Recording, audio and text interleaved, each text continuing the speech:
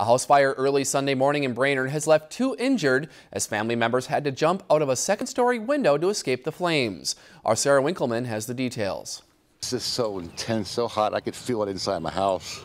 Neighbors on North 9th Street in Brainerd woke up to a terrifying sight early Sunday morning. Figured the sun was coming up, and then I heard a couple of popping sounds, and it was like, well, that's not right.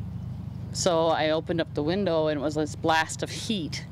The house on fire just feet away from the neighboring house. Trees between our houses were on fire.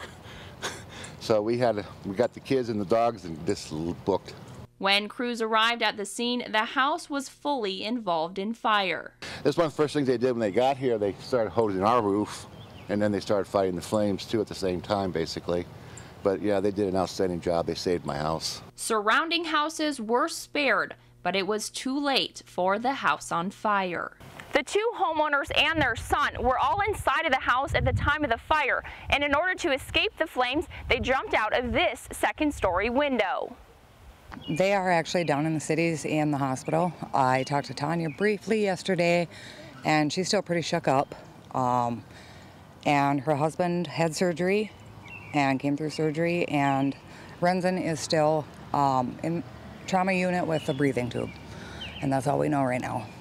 As the family continues to recover, thoughts and prayers are being echoed throughout Brainerd. I'm really, really thankful.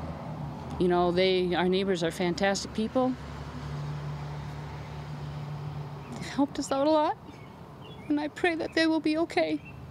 The Brainerd Fire Department says the fire appears to have started on the front porch and quickly spread through the rest of the house.